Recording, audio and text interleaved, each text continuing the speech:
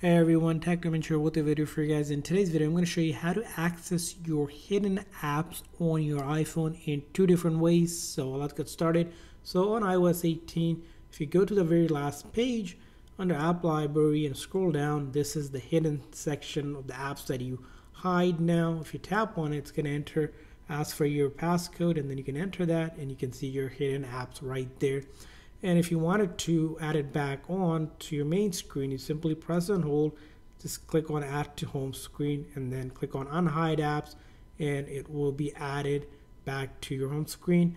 And then if you wanted to, if you tap on it, it'll go ahead and open up for you just like that. Now another way you can do is by going into your settings. So once you go into your settings like this, if you scroll all the way down, you'll see apps, and then if you scroll all the way down a little bit further, at the very bottom, it's going to be hidden apps. If I tap on it, enter my phone's passcode, I'll see the hidden apps, which I have one. And when I click on it, I can see the settings and still keep the app hidden. So if I need to access that settings, it'll be right there for you.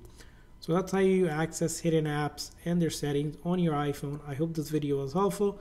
If so, please consider a like and subscribe button for more tips and tricks for iPhone and other iOS devices. We'll see you guys next time.